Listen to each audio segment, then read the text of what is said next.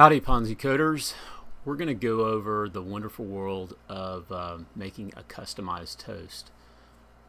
As you might recall, our toast in the previous build looked something like this. I'm going to run it here. So not too bad. It told us the symbol can't be blank. But the positioning is not optimal. So the first thing we can do to make this a little bit more customized, and instead of typing this in, I'm just going to go over the code. So I'm going to comment this first part out, and you can go in and toggle comments here. So whereas before I was just making a toast using the toast make text method, in this case I'm actually going to assign it to a reference variable. So I'm going to create a reference variable, toast no symbol is equal to, and it's essentially the same thing that we had up here, except you'll see that I've left off the show method because I want to do a couple of things before I use the show method. The first thing I want to do is I want to use my reference variable. I'm going to say no symbol, and I'm going to set gravity.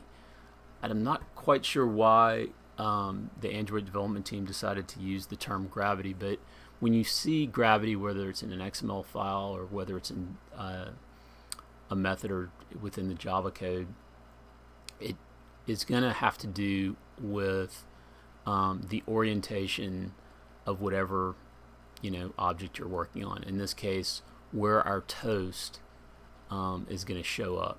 So we're going to set the gravity.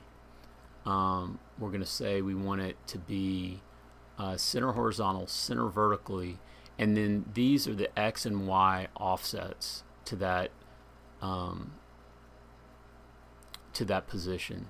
So I just kind of played around with it, put a negative 150, and then don't forget we still need to take this reference variable and use the show method to actually show our toast. So I'm going to go ahead and save this, and let's run it again.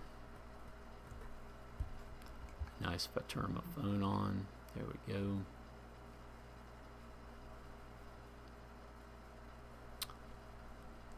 And now when I press get quote, you can see we still have the same message, but it's moved up. So we have some customizability. Now, if you want to go crazy, like I always like to do, and really dig in this and make something really customized, we can do the following. And I'm going to take this step by step. So let me uncomment. On a Mac, it's command slash. So whereas here we were just using the default toast, here we were setting a reference variable, creating a toast reference variable, and then assigning it to the generic toast. Here we're actually creating our own toast object and inflating it ourselves. So we need to set a context, which I've done here. This is another class called the layout inflator. Without getting too involved in it, you're creating an inflator reference variable, and you're asking it to use this method get layout inflator, and then we're actually creating our own view in an XML file, which we'll go over in just a second, and we're inflating that and giving it to this variable called toast root. Okay, So as you can see, just like we have with text views and edit text elements and buttons, this is pointing to our layout, the layout subdirectory, and I've got something called called no symbol as an XML file. And let's take a look at that. So everything in here you've seen before, and you can just stop the video and type this in verbatim. You're going to want to right click on layout, create a new XML layout file. We've got some padding in here. You will notice a couple of things. We're going to come back to this Android background in a second, but you see Android source here.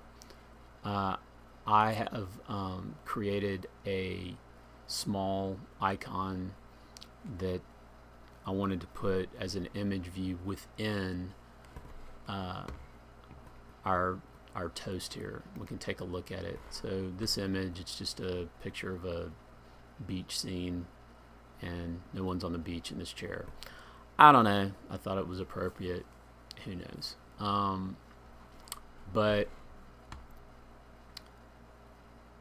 that is that's the image that's going to show up, and to the right of that image is the can't leave symbol blank. Now you probably noticed that we've got a different background color, actually a different exterior, the stroke around this border. It's got some curvature in the corners. So how do we do that?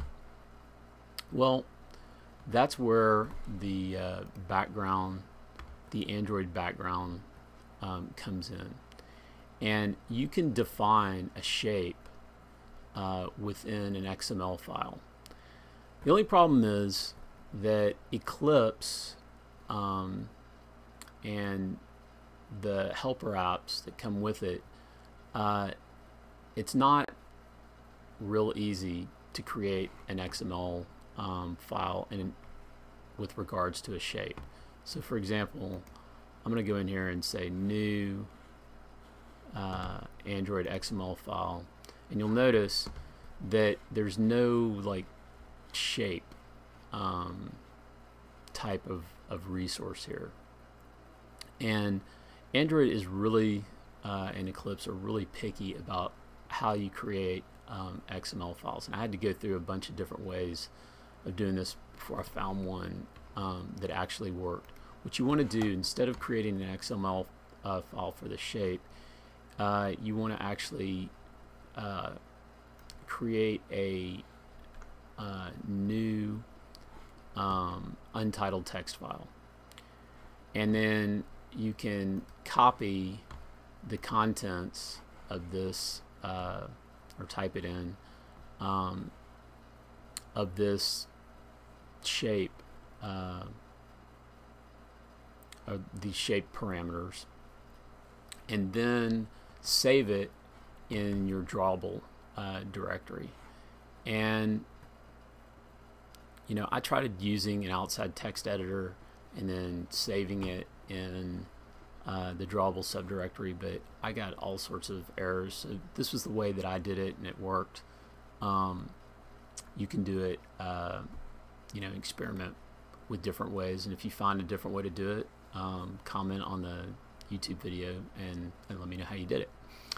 But you can stop the video here, and this is the code that's going to set the border, the background color, the border color, as well as the padding and the radius of the corners if you want the corners to have a radius. And so you just go into your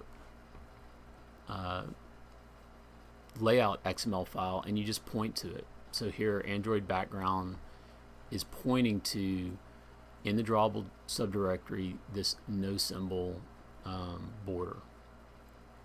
So the three elements we have are, we've got the background, we've got the image view, which is the chair, and then to the right we have the text, and I just made it all white as far as the text color. There's a lot of properties that you can set here and you can experiment with, and the fact that I'm kind of colorblind makes the you know, this toast probably super ugly, and you're going to want to change the colors and do all sorts of other customized things, but this is the way I did it.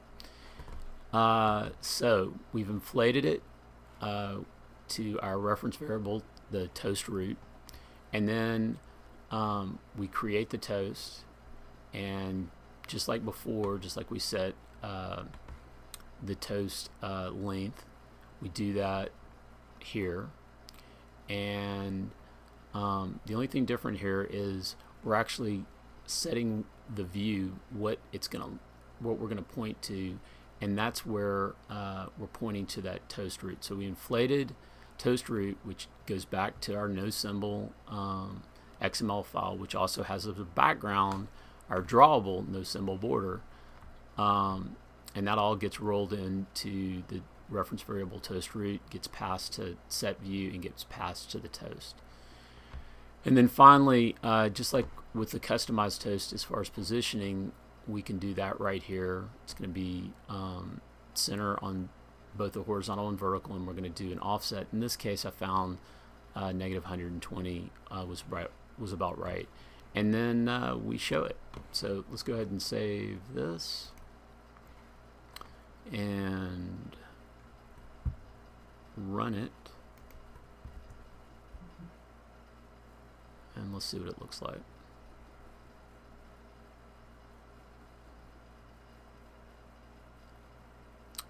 Alrighty here, and there it is. Can't leave symbol blank. It's positioned where I want it, and despite the image and colors being offensive to you potentially, customize it to your heart's intent. Alright, go have fun. I'll see you in the next video.